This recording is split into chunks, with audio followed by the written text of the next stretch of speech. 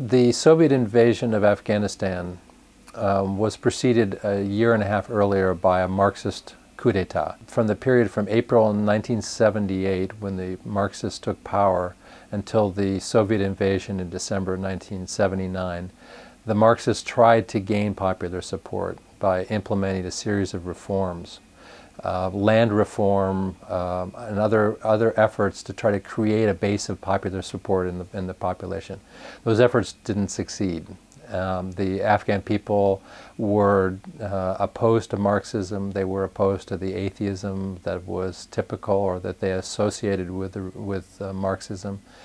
And so over that period of time between 1978 and 1979, there was a groundswell of popular unrest, explosions of local uprisings against the government, to the point that the Soviets were in danger of losing this important satellite ally on the borders of the country.